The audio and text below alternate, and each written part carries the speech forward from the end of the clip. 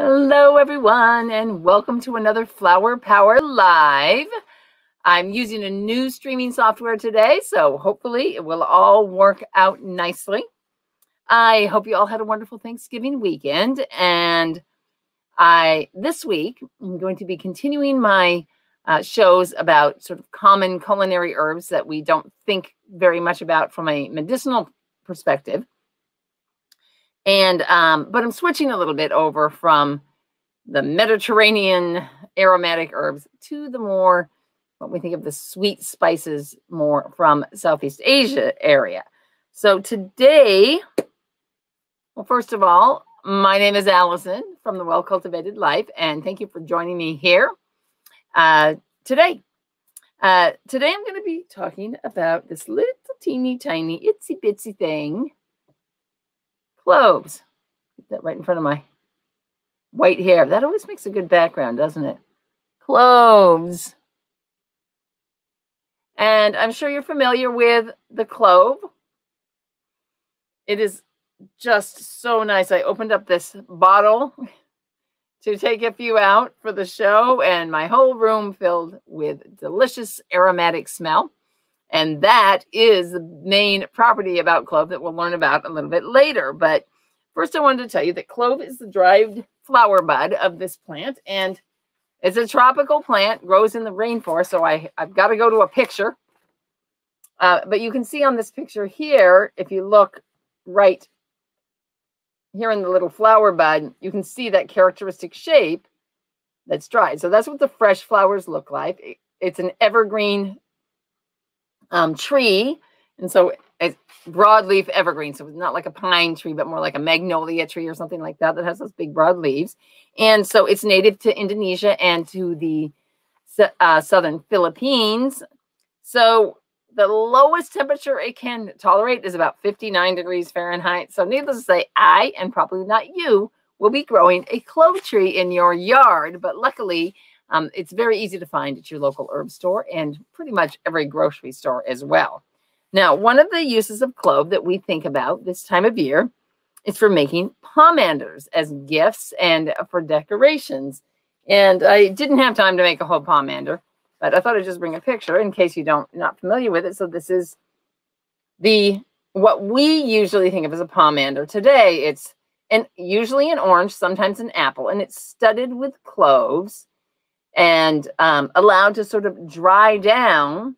And then it's used for creating a beautiful scent, and also for, like I said, for decoration. So, however, the original use of pomanders goes back to the Middle Ages, during that foul time in our history when people, for some reason, thought that throwing their personal waste products and their rotting food and bodily fluids just out in the street or even in their own house was okay. And so as a result, of course, we all know there were plagues and all kinds of rampant diseases running around at that time.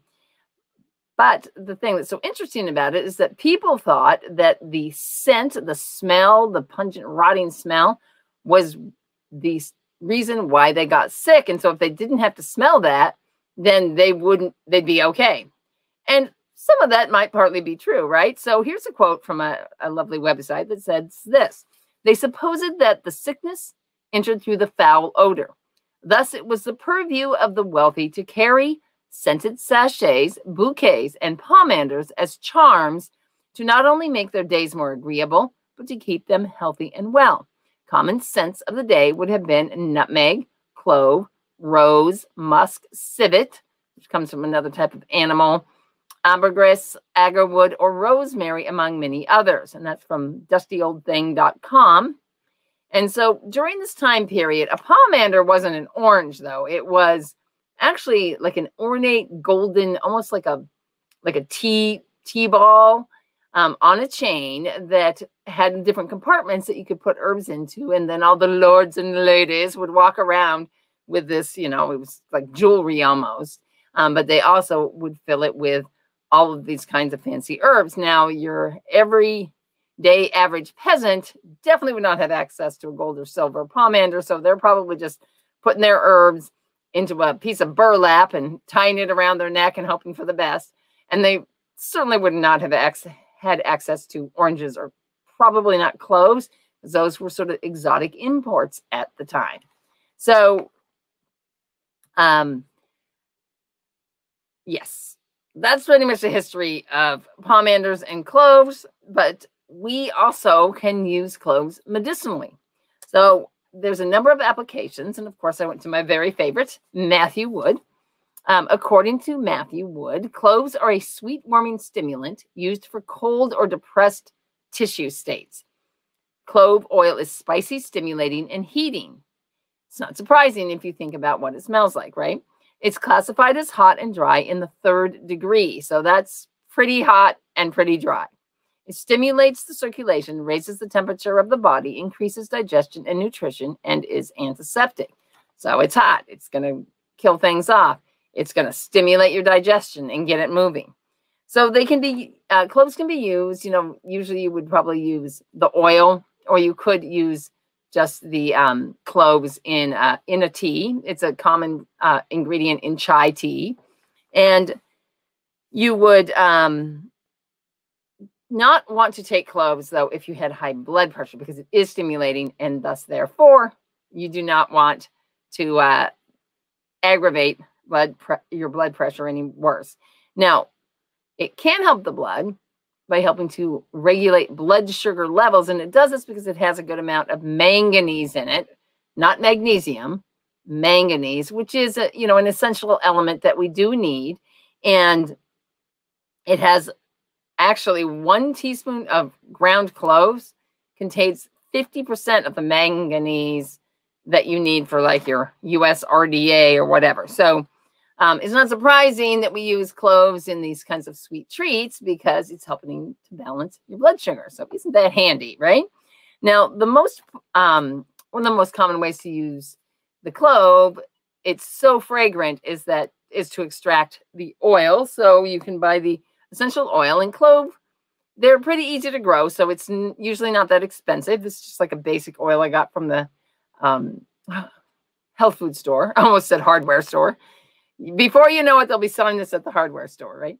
But one of the things is that this says clove bud on it. And one of the things I discovered as I was researching for the show was that sorry, my hair is tickling me, is that there are inferior types of clove oil that use the leaves and the stem as well. And so you want to make sure that if you're buying an essential oil, you want to make sure it is clove bud only and not just clove oil, because it could have some of these parts that just is not as potent as the actual buds. So one of the most common used things is for oral health. It has both the antibacterial properties that can kind of help kill off a lot of the bacteria that live in our mouth and cause cavities. And also, it's because it is affects the tissue, it can be kind of numbing and help with tooth pain, at least for temporary tooth pain as well. And part of that has to do with the fact that it contains a bunch of different chemical constituents, including one type of cannabinoid, which is, of course, for inflammation and for pain. So I would say that clove essential oil is definitely an essential oil to have in your home toolkit. Put it in a diffuser for the antibiotic properties.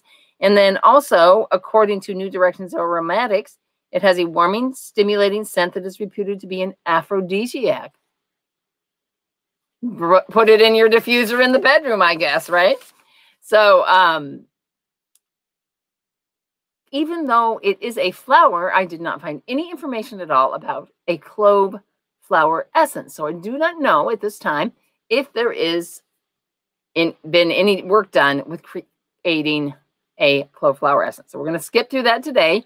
And of course, I didn't have a card for clove. This is what happens when you decide to do a plant and you don't have the and it's not in your deck. So I decided to draw a card from this Wisdom for Healing deck from Carolyn Myss. And the cards says, notice subtle changes. Notice subtle changes. And basically what the card means is that it's saying that even the slightest shift in like what you're doing or how you're doing things can create a change in your personal energy. So that can also create a change in your comfort level. So just like they suggest, just put on a different colored shirt for today, right? And that can shift the way that you're feeling and how comfortable you are. So cloves, again, are one of these herbs that we just don't think that much about unless we're making a pumpkin pie, and yet they are highly potent. This little teeny weeny, I tried taping some to a piece of paper so you can see better. Little ugly, shriveled up, dried flower part is incredibly potent. And so this represents to us how something very small can have a big impact on our lives. A lot of times we think like, well, I've got to have this grand idea and these big aspirations to go to the gym, get a six-pack or whatever. But really, just this little clove bud can make a big shift in your life. So for example, if I were to put a drop of this on my skin, I would know right away. But if I put a drop into a carrier oil, I would probably have one of the nicest warming, stimulating types of massages that I had in a while. So don't be foolish about this supposed little thing that you bring into your life, but just decide what would be lovely right now and then do it, right? What would warm me? What would comfort me? And then just go ahead and make that little shift and that little change and bring that into your life. It's that easy. It's as easy as a little teeny tiny clove bud. Oh my gosh, that smells so good. So that's our message from Clove tonight. You can see behind me, I got all kinds of stuff getting ready for my Herbally Inspired Holiday Challenge, which starts tomorrow. And we already have like, oh my gosh, 80 people that have signed up for this. I am so excited to have so many people that are interested in bringing more herbs into their daily life, into their cooking, and so on. So if you're interested, make sure and sign up. herbalholidaychallenge.com. All right. Thanks, everybody, for watching tonight. And until then, till next week, follow me on Instagram and find out what I'm up to. Take care, everyone.